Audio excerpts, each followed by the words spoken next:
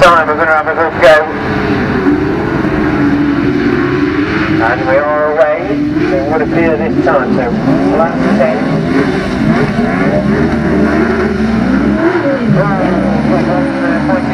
So it's Scunthorpe 21 from BC 22, South Somerset 166.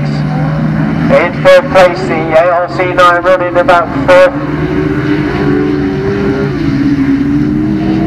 And we'll see what happens with Radford 200 at the back. BC 22 car then looking to do something about Scunthorpe 21, but he's been hard to catch so far today. Taking the win in that first race, so SC21 it is, doing the running. BC22 getting a bit messed up on that, looking up on the back there, trying his hardest, but not getting too far. It's Lance Bowen then, South Somerset 166 Paul Coles.